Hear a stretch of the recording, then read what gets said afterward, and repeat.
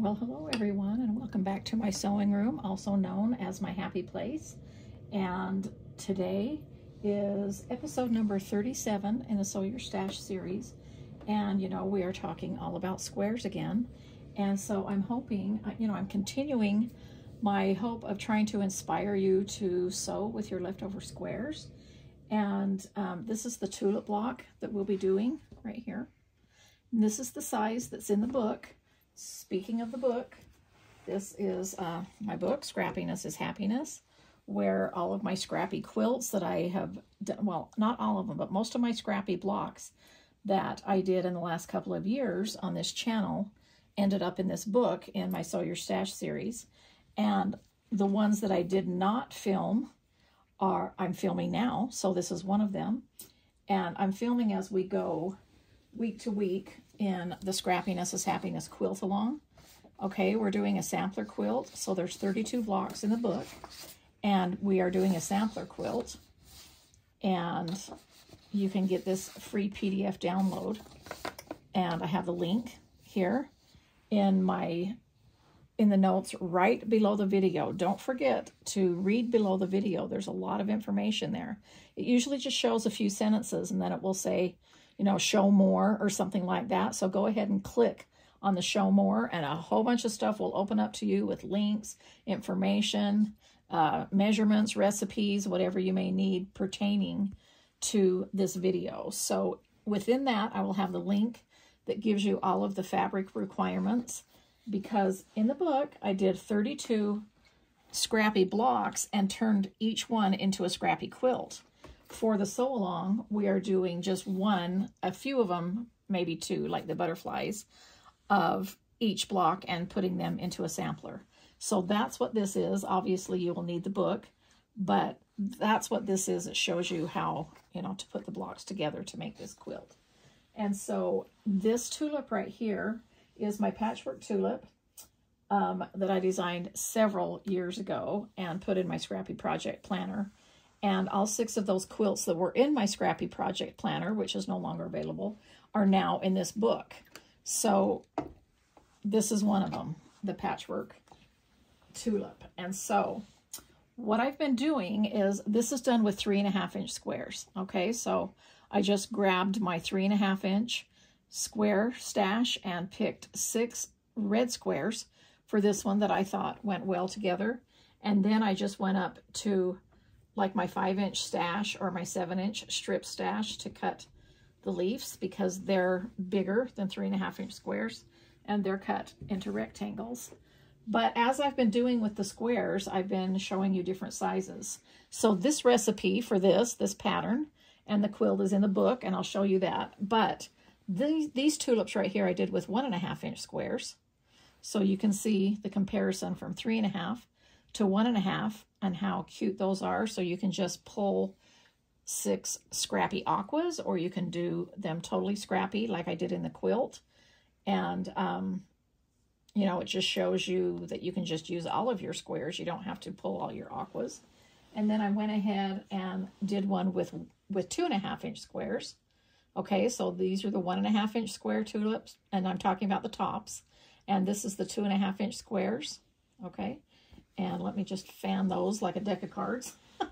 And there's a 3.5-inch square, and I thought it would be really fun to bump up and do a tulip with 4.5-inch squares. Wouldn't that be cute? And so you could do all of these in the same setting as the quilt. In the book, you would just have either a tiny, cute little quilt, which might be really fun for a little sewing mat, or a doll quilt, or just a wall quilt. I love little quilts for the wall. And this one would turn like into a baby quilt, okay, if you use the same setting.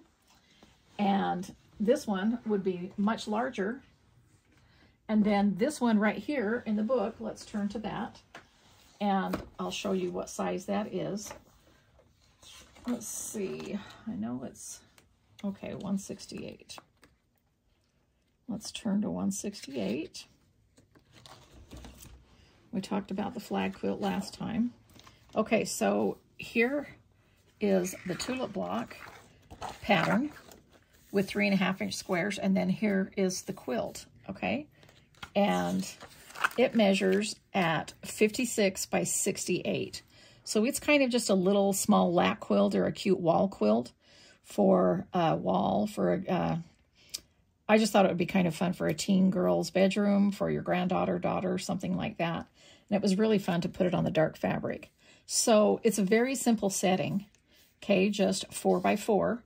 But because they're rectangle blocks, of course, it doesn't turn into a square quilt, being 4 by 4. And then I just simply did sashing in between and did a border.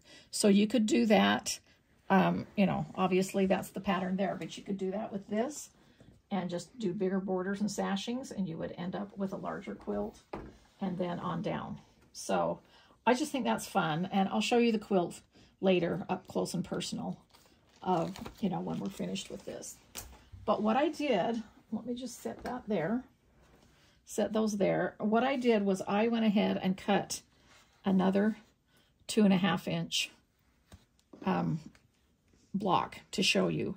Now the 2.5 inch block finishes, I guess I should have told you the finish size. This finishes at 6 by 8. Okay, so here's the other, that's what this pink one is going to finish at. 6 by 8. So right now it measures 6.5 by 8.5. These measure 3 by 4. So right now they measure 3.5 by 4.5. And this big one, this one in the book measures 9 by 12 finished. And then this measures 12 across by 16 down. Okay, so right now, unfinished, it measures 12.5 by 16.5. Okay, and it was really fun to just pull 6 denims. It's really fun when you have your square bins, and you know, you've seen my square bins. I've shown you pictures of them many times and pulled them into my videos. And so I just want to show you how fun and easy this block is to do. And so all you do is lay your pieces out in order that you may want them, okay? And this square right here is going to take 2 easy corner triangles. And what I mean by that is, see, it's going to take 1 here and 1 here. The rest of these blocks, there's only 1 square right here that doesn't have any easy corner triangles. So I start out with this one. So I know the first one I start out with, after I laid them out and I like the arrangement, I'm going to put 2 on. The rest on the outside ones, I'm just going to put 1 on, and it doesn't matter which corner you put it on, you can just turn it. Okay, so that's what I'm going to do first. This one is going to be first, so it's going to remind me, and I'm just going to lay that out, and I'm going to start sewing in the corner and then follow this center line. Now, this is my pink featherweight. I've heard a lot of people talk about and ask me what the name of my pink featherweight is. And I know there was a big picture going around saying, does anybody know the name of this pink featherweight? Actually, that was not a photo of my pink featherweight. It was a photo of Kassidy's. Carrie, my husband, painted that for her years and years ago, and that was a picture of hers, and I used it in my very first book in the photo shoot for Quilty Fun. This is my pink featherweight. She is named Miss Millie, after my grandma, whose name was Mildred, and everyone called her Millie. Of course, I called her Grandma. And so she's the one who taught me to quilt. And so this pink one, which was one of her favorite colors, she had a pink living room, pink in her kitchen. She had a pink bathroom. Huh, Cass? She had pink everywhere, all in her house. And so I decided that I needed a pink featherweight to name after my grandma, Millie. Okay, so I'm just following the corners here, that corner on this center red line of my Seam So Easy guide. And now I know that's going to be the first one, and then I'm just going to grab these.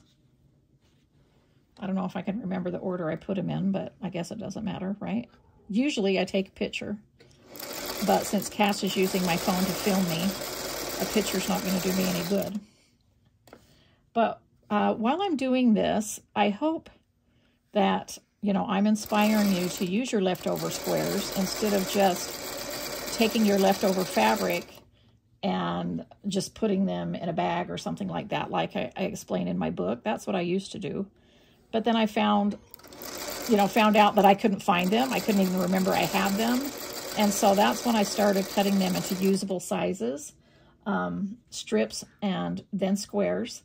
So, you know, so that I have both, so that I have things at the ready at any time to do any blocks. So So when I was doing all of these blocks, I didn't have to cut for any of the tulips themselves.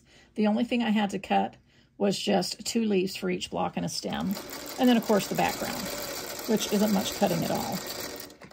And so I just think that's really fun to be able to shop my stash, you know, be able to cut super quick and have all these colors. Oh, that's the one I was supposed to leave there. I can't remember. Doesn't matter. That's the one I'm going to leave there now. Any arrangement's going to be cute. It's just this one right here that I wanted to remember that I needed to put another one on the other side. So what I do is I just trim them right here. I'm going to do all of them, but I just wanted to show you the one step right here. And I press that open, especially blocks this small. The one I use is 1.5 inch square. My 3x4 blocks, I pressed everything open. And here in my 2.5 inch square blocks, which is the 6x8, I pressed everything open. So I'm going to go ahead and trim all these up and press them open. And we're going to check on the baby, and we'll be right back. Okay, so let's remove these clappers and see how nice and flat those are. And so I've got 4 of the squares with 1 easy corner triangle. And then over here at the machine, this is the one that I wanted in the center. So I have to add 1 on one side and press it before I can add the other. So I'm just going to go ahead and add the other side. Okay, and let me grab a scrap. I know I say this all the time, but I'm normally sewing in between instead of using scraps. This is what I use while I'm filming, is I'm sewing my bonus quilt. And I have shown you sneak peeks of my bonus quilt that I have going on right now. And I can't wait to show you. I'm going to do one full episode on that to show you, you know, my all the blocks I have done and the different setting. And that's the one, the 9 patch, the checkerboard that I talked about and showed before. I need to roll this. I use this seam roller, especially at the seams. And that really helps to open those up and make sure they're nice and open. Because if your seams aren't open all the way, then that means your block is going to go a little bit smaller, or your segments are going to go a little bit smaller, meaning your block will go a little bit smaller. So, you know, we don't want to do that. So I'm going to let that cool. And then let me bring this up here. So here would be the bottom square. So we're just going to set up the 6 squares like this. And this one could be the top, maybe, because those easy corner triangles go in right here. And then these will go down on the sides. So I'm sure this is probably completely different of how I had it set up. I could do it the other way. See what I mean? I could bring this down at the bottom, bring this in the middle, and you know, it's going to make the same difference. So when you're sewing these, when you're sewing a bunch for a quilt, just do a bunch with, you know, just 1 easy corner triangle and leave 1 plain. And then you can always do 1 easy corner triangle on this one and then decide which one you want in the center. Okay, so that's how I'm going to sew those together. So I'm just going to leave those like that, and let's talk about the leaves. So here's the stem. And these 2 pieces are going to go on the bottom of the leaves before you can sew the stem on. And these leaves are going to go like this. They're rectangles, so they're going to be tall. And you're going to have 2 easy corner triangles, and you're going to do them opposite from each other. So this one I'm going to sew from here, and this one I'm going to sew like this. And so this is essential to use a design board, so you know exactly which direction, and you pick them up off the design board.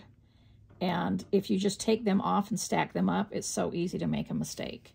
So that's why I developed these design boards years and years ago when I was teaching my beginning piecing classes clear back in the, early 90s. And I found out that my students, that's when they were making the most mistakes. And that's when we make all of the mistakes, is after pressing or cutting, we just stack them in a pile, and then, you know, we think we remember how they're going to be sewn together. But as soon as I made a design board for everyone, the mistakes really went down, and it was fun. And so every time we press, we lay it back out and things like that, so that we know what we're doing, and we're not using, even though we love our seam rippers because they're cute, that doesn't mean we want to use them all the time, right? So, okay, so now just want to make sure before I trim that that's what they look like. They're opposite from each other. And then I'm just going to go ahead and trim. I could use a rotary cutter, but look how fast it is. Just I don't need to, you know, grab rulers, cutters, or anything like that. I can just grab my scissors. They're sitting right here.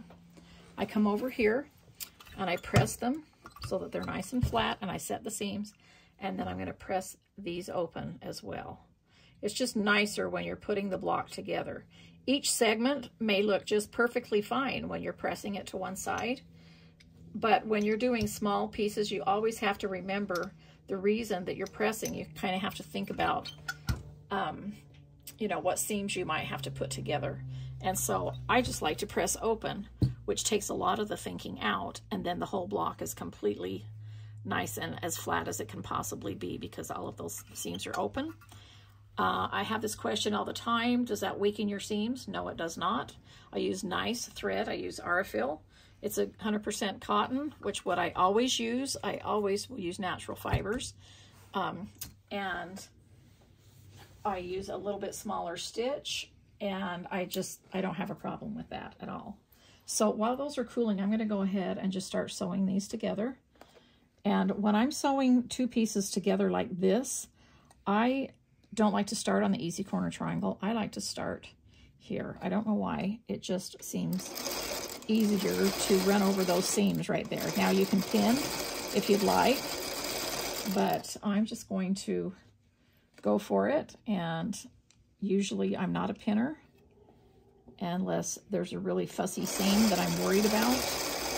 But because I cut accurately and sewed my easy corner triangles accurately, I'm going to assume they turn out great. See, that's a perfect meetup right there. Okay, and so I might as well just sew this onto the other side. I find that it's easier to meet up those seams starting from here. And that way, maybe it's because I can see those seams right there and they line up perfectly. And so I don't have to pin. Can you see what I'm talking about? Right there, they just line up. And all I do is just put my finger on it and run it under the presser foot. Okay. And then I'm going to clip this one off and do the same thing. And then I can press all these seams at the same time and put one clapper on each segment. By that time, the leaves should be cooled and nice and flat from that clapper. Okay, so I've got these two segments to bring over here. These are nice and flat and open from the seam roller. I'm going to just put those over there. And then what I'm going to do here is just start with one seam and kind of finger press it open. Roll, kind of pull a little bit so I know it's nice and flat. And before I put the iron on it, I'm going to maybe do two at the same time. Forgot to show you the other one to see if it lined up, but see, you can see right here that those points lined up perfectly. I especially want to use the roller on this where there's seams. And then this way, maybe I can just use one clapper. Okay, press that side, press that side. I'm going to use another clapper, not the two previous that I have used, because I still think that they're warm. See, they're usually kind of warm. Yeah, this is a warm side. And then I'm going to add a little bit of weight. Again, I call that quilty physics. I think it's even going to be flatter, okay? And so I'm going to wait for that, and then I'm going to move back over here to my leaves. And so this is what my leaves look like right here, all right? And they go right here. Before we can sew them to the stem, we've got to sew these bottom pieces right here. That's what this is right here. Okay, so that Just requires an accurate 1/4 inch seam. I'm using my Seam So Easy guide, and I just tape it on with my washi tape, which does not leave any residue, and it's easily removed. And so if you have to change your bobbin or anything like that, and I usually just tape mine in 3 places here. This is my Prairie washi tape. I usually do a set of washi tape with every collection. And it's useful for so many things, but I especially love to use it for this. Okay, so that scrap is getting kind of scrappy. It might be time to add a new one. All right, I'm going to come over here, and we're going to see what's going on over here. It's kind of like almost cooking, right? Because you're always checking on it, and it's like looking in the oven. Okay, that's nice and flat, and I can go ahead and sew those together. So I'm going to set these over to the machine and sew this together while this is cooling. So what I'm going to do here is set the seams nice and flat. Once again, I'm going to use 1 clapper. I'm going to open those. I have a lot of clappers because I'm usually sewing a lot of blocks at the same time. And I like to use this whole space right here. Can you span across here so they can see this whole, yeah. And so this is the amount of clappers that I have. If you want to know about this ironing board and why I put it on legs so that I can have storage under here, you can read my video about my DIY ironing boards and all about my vintage irons as well that I have, and how I found them, how I use them, and why I use them, and the ones that I shop for, the ones that are safe to use. And I always link that video in my Sew Your Stash series, as well as I link to my video on how I save my scraps. The whole thing is detailed in my book, but it's nice to watch it too. So now what I'm worried about here is these seams lining up. So you could put a pin in there, or you could just hold it. You can put one of my double pins, you know, in there like this. Okay, I'll just show you 2 ways. But when I do pin, I just like to poke it in there. Okay, I have found out years ago, again, in my classes in patchwork, when I was teaching beginning classes, I just don't really enjoy picking up a pin and pinning this way. See, I just feel, even though that pin, you know, is as flat as it can go, it's not flat. See how it distorts that? Well, that's normally you're doing that during seams, and you've got all these layers and you're trying to do that. So whenever I do pin, I'll show you this. This one's my double pin, so I just poke a pin on each side of the seam allowance. So that's not going to slip. And normally you don't want to sew over a pin, but I made these thin enough that you can sew over them. If you're using just a regular pin, then just line up those seams and just poke a pin right there, grab another one, and poke it on the other side. But do not, you know, it doesn't matter how long or short or skinny the pins are themselves, because I'm just going to poke it onto those seams so they can't move. Okay, now if you end up sewing over these, you're just sewing over the tips, but I normally just take those out once I've got it under the presser foot. That presser foot is holding it down, and it's not going to, you know, it's not going to slip. Okay, I know that's a lot of talk just about that, but I do get a lot of questions about pinning, not pinning, you know, things like that. And so that's what I do, and that's why those seams lined up perfectly right there. Okay, so now I'm going to come over here and just trade off. That's what I'm doing over here. I'm always just trading off back and forth between what I have cooling under here, and I can put the stem on that, and now I can press this. But again, I'm usually chain piecing, and I'm usually doing like 3 blocks at a time, or maybe 6 if they're tiny blocks. Now, this is really important to just kind of get this open right here and use the seam roller. This seam roller is flat. It's not curved.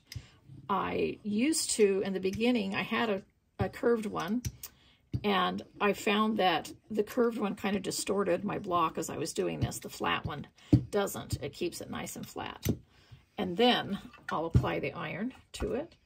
And I can go ahead and, you know, I've got plenty of clappers here, so I could just go ahead and put one on this half too. And I'm going to stack them up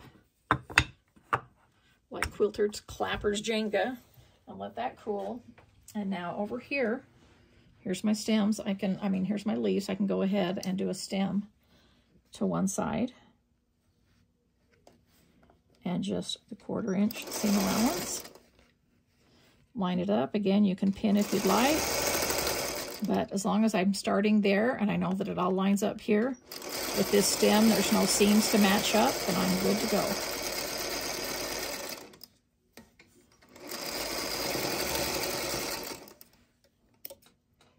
Now you could press this segment separately if you wanted, or you can just go ahead and add the other side and press them all at once, which I think that's what I'm going to do. Okay.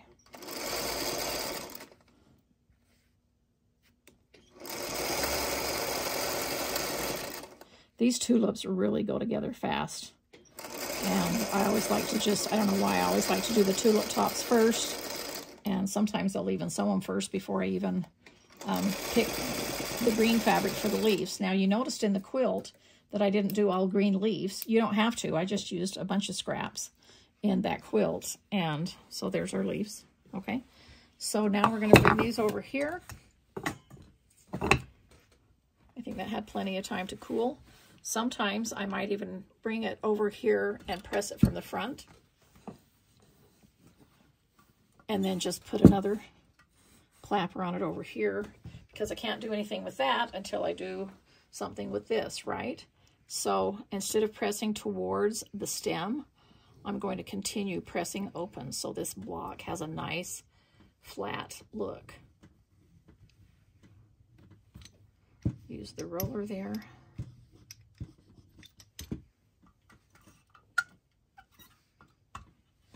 Okay, now I'm going to apply that carefully so that I'm not folding any seams.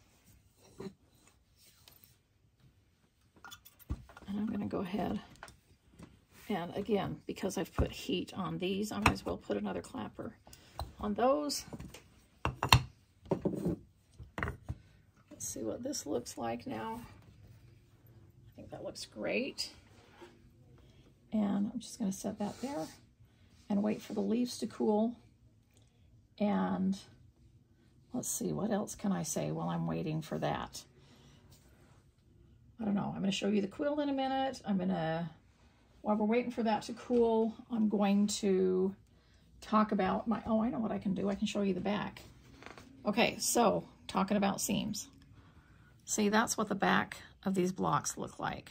And I maybe should have done one where I didn't press open and one where I did, so I could show you the difference, but I don't know. I can't bear to do that. But I just love these tiny little blocks. Now, I have used this block several times to make little mug rugs because they're the perfect size. So I just cut a square, because this is 3 by 4.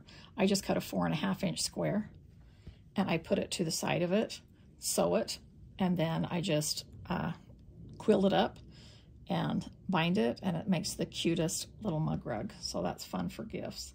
These are also fun little gifts if you have a quilty friend that lives away. Why not just sew up, instead of doing the whole mug rug, why not just sew them up a block and send it in snail mail in a regular envelope? Wouldn't this be a fun little exchange for a little group that you could just literally put in a card, like a fun little card, and slip in there and put it in mail? I think that'd be great. Okay, I'll end up showing you the back of that other block, which is the same size, but there we go. There's the back of the 6 by 8 block made with 2.5 inch squares that I'm doing right now. Okay, I think we've gabbed enough. Let's go over here. Even though I do like to chat with you, but we do want to get the block done, right? Okay, so here we go. And all we're going to do is sew these two together.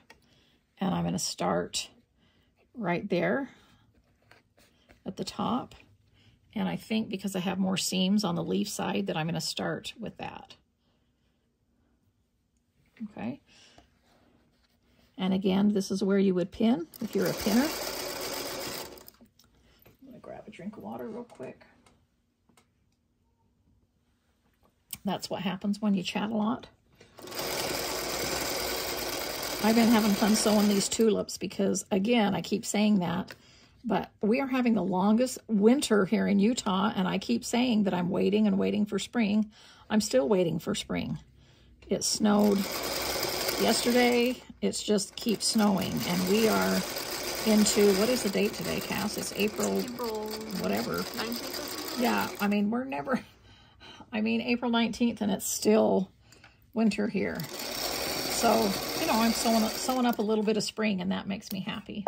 But I'm an outside person. I really like to be outside, so I want to get my garden going and things like that. And so I'm just impatiently waiting for spring. But in the meantime, I can always sew flowers, right? So there we go. Look how cute. I decided, by the way, to do a pink tulip in honor of pink everything, right? That's here on my sewing table. So I'm going to set this block. And again, I'm going to open it up just enough so that I can get this roller in here and go across to each seam. Make sure it's all the way open. Then I use the tip of my iron, which is one reason why I like these irons. I don't like great big giant irons, and I don't want little teeny ones either, because, you know, these vintage irons just seem to have the right tip on them and the right weight. They're heavy enough. Okay, so since this is the end of my block, meaning I'm just pressing it, I like to just press everything, get it nice and flat, and then I like to put clappers across the whole thing. So I'm going to put one there, I'm going to put one there, probably slide these down,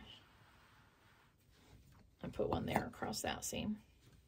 And then I'm going to stack my leftovers for the weight of it right there. Okay, so while that is cooling, let's talk about next filming for the sew along. So let's see. Well, let's just look in the, so we're going in order. Okay, that's a picture of the, see that closet right there with my sign that says cotton? Here's a picture of what it looks like on the inside of that closet. And in here are my baskets full of strips. So I have my 1.5, my 2.5, my 3.5, and my 5 inches and my 7 inches. And of course, 7 inches are bigger, so I always have more baskets and taller. And then these baskets are all color coordinated. So I know I have like my reds together, my pinks together, my yellows, oranges, grays. These are like low volume down here, my aquas, mints, everything like that. They are fat quarter or larger in here. Now, of course, I have larger cuts of fabric. I'm a fabric designer, so I have bolts of fabric. And so I don't keep the bolts here in my sewing room because I just don't have a large enough sewing room. But I don't need the bolts until I'm doing a border or something like that, and then I'll go grab them and choose. But in the meantime, I have, you can't believe how much fabric I have in this closet that is just at hand. I can do anything. So I do mostly everything here. With these baskets right here, I have them on my cutting table that's right here, where I cut right here over by my yarn wall. I'll have my mat sitting right there, and that's where I do my cutting. And I've got this big ironing board right here set up next to it, so I usually have my iron on, my cutting right there, and I have all of these baskets laying out on my counter, and I just grab from them, and I can just cut super fast. Okay, so that's what my baskets look like top view, all the different sizes.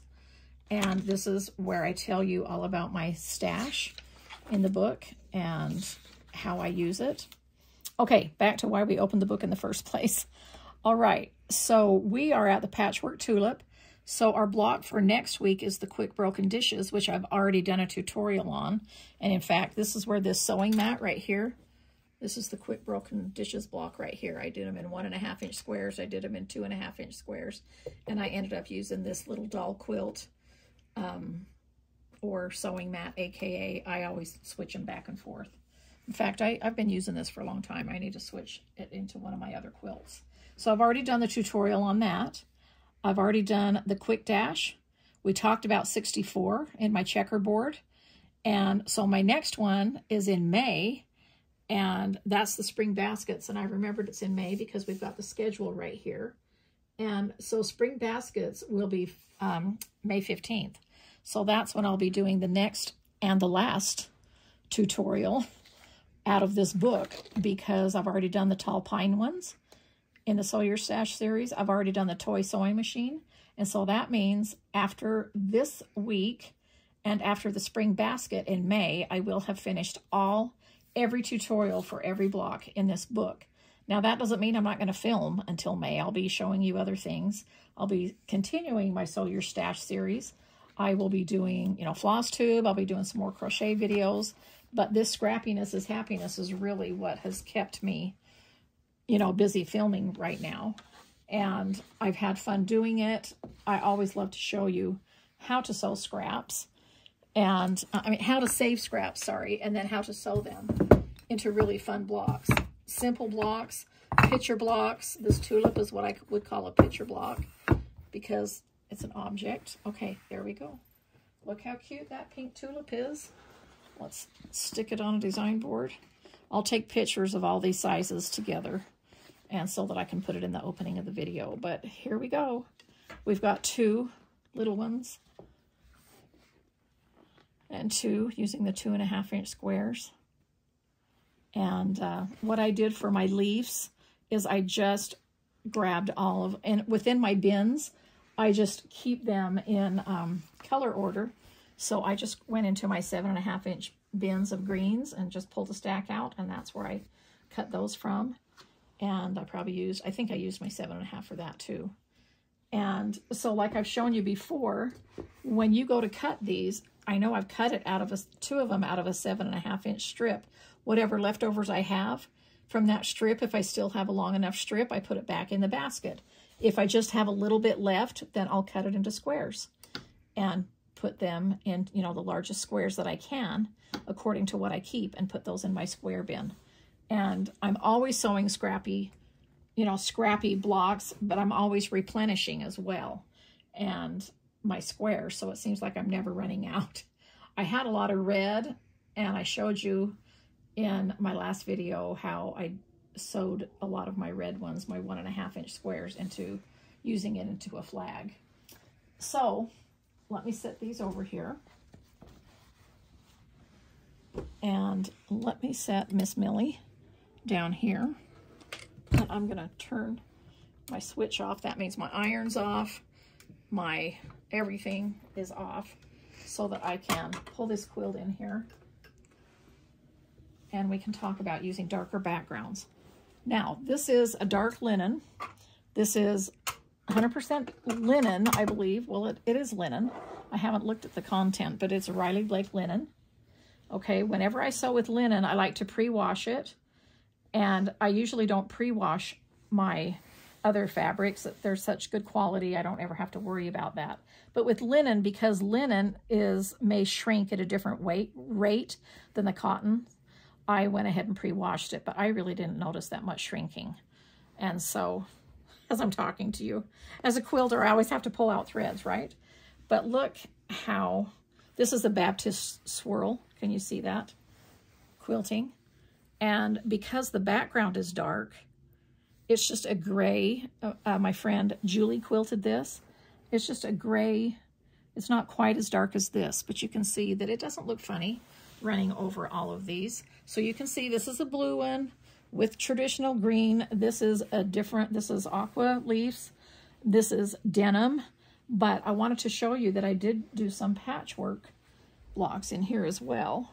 And because, look at all those threads that sticks to this. But I did patchwork. So you can just use any squares that you want. And I just love this linen. And it comes in several colors. I'd like to do a few more colors with Riley Blake. I need to talk to them about that. And I did a scrappy binding because, when I was cutting these, I just cut some scraps. And I talk about in the book how to do that. And I used this green again for the back of this quilt, just because I thought it was bright and fun and went against this chart. I need to find out the name. I shouldn't say find out. I want to call it charcoal, or I want to call it dark gray. But it is the darkest gray of linen of Riley Blake. Okay, so I think we've talked all about tulips, right? And how fun they are. You can see how easy they are to make in all different sizes. And I really, really hope that I've inspired you to make a few tulips for spring. Maybe do a fun little exchange with your friends or your quilting group. Your online quilting group would be really fun to just write a little note and send them a little block, and just using your scraps. And thank you so much for joining me. Thank you for all of your kind comments. I appreciate them, and they keep me going. Your subscribing to my channel helps me to keep going and to bring you more content. And I just have fun, you know, filming and talking to you, and I hope that you enjoy my videos. Please leave me comments. Let me know how you like this block. I will leave the recipe to these other blocks, not the one that's in the book, but I will leave the recipe because you need the leaves cutting and everything. I know you know the size squares, but you need the leaf cutting for each one. And so within this video description, like I told you, push the button that says show more, and you can see all of the links that I'm talking about, and you can see the recipes for these blocks. And so I hope you have a wonderful day. I hope you have a grateful day, because there's always something to be grateful for, right? And I hope there's spring coming your way, and I hope there's spring coming my way, and I'll chat with you later.